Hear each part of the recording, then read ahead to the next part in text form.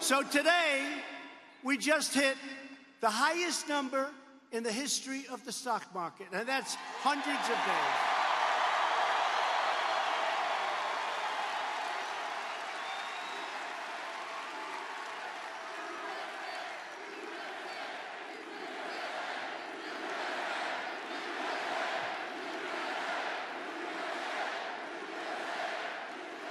So last week, think of this. In the history of our country, it's never done better. And by the way, that's not rich, that's not poor, that's for everybody. Your 401ks, how you doing? Pretty good, right? Pretty good. People tell me that their wives, their husbands, all of a sudden they've been running the 401ks for years, and they totally lost respect for, let's say, the husband. Totally lost respect. Now they think he's a financial genius because he's up 74%.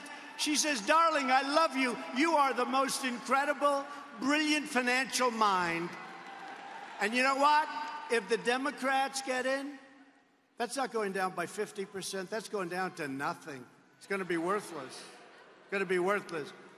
You'll have a depression the likes of which you've never seen.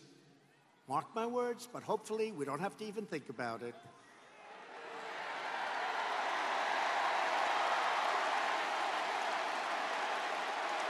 And that was going to happen here. When we took over, that was going down in the wrong direction. And don't forget, that was zero interest. We're paying interest. In other words, people are now getting interest on their money. But that was with zero interest, real easy with zero interest.